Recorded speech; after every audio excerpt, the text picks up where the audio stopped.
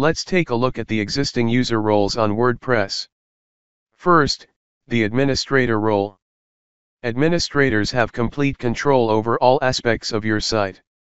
They can manage and update the WordPress core, manage users on the site, and edit all other users' posts.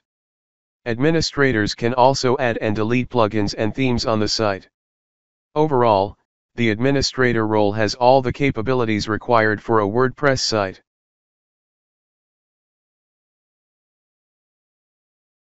Next is the editor role, which has editing rights to other users' posts. In addition to editing and deleting blog posts, they can also moderate comments on your site.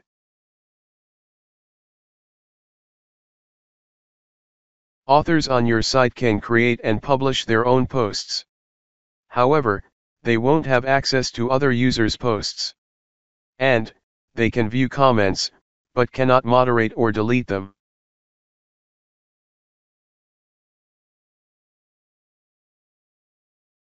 A contributor can write and edit a post on your site, but won't be able to publish it.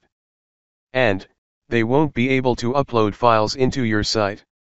So a contributor would need the help of an editor to publish an article on your site.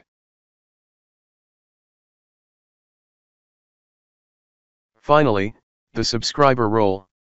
This one has read-only access on your site. In addition, they can edit their own user profiles. They can read a blog post on your site and leave a comment.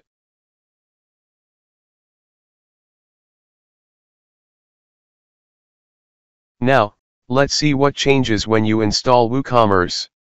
First, the admin gets additional capabilities to manage all the settings within WooCommerce, create/edit products, and access all WooCommerce reports.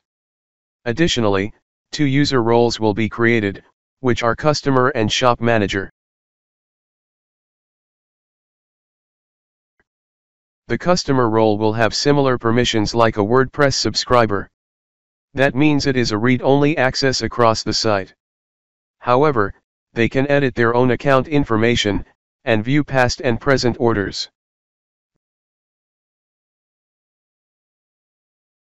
The Shop Manager role is similar to the WordPress editor role. They also have additional capabilities to manage all the settings within WooCommerce, create/edit products, and access all WooCommerce reports. These are the fundamental aspects of WooCommerce user roles. You can modify the capabilities of these roles, or use them to create layered pricing on your WooCommerce store.